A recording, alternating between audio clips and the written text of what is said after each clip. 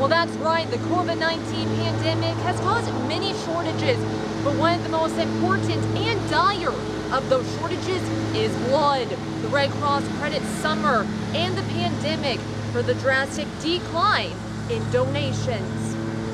Part of that is, I think, the number of trauma cases, organ transplants, elective surgeries are really on the rise.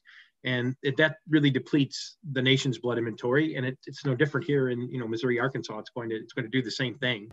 Zeidler also credits summer to the shortage as fewer people are donating. The Red Cross normally sees a dip in donations this time of year, but says this is larger and started earlier than they expected. The Red Cross supplies 40% of the country's blood supply.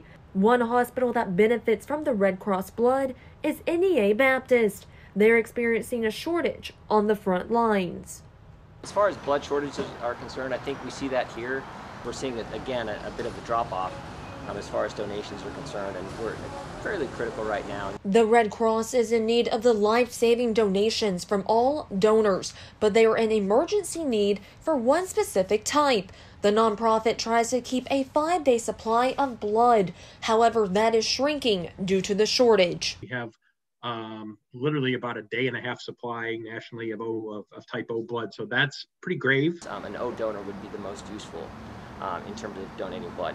Now both Zeidler and Byington say that the shortage could be a life or death situation for a patient. Procedure doesn't happen, and that could be the difference between life and death. And those can be challenging to sort of stabilize those patients and keep them safe while also trying to manage blood product at the same time. Now the Red Cross says if more people roll up their sleeves and donate blood, that could help combat the shortage.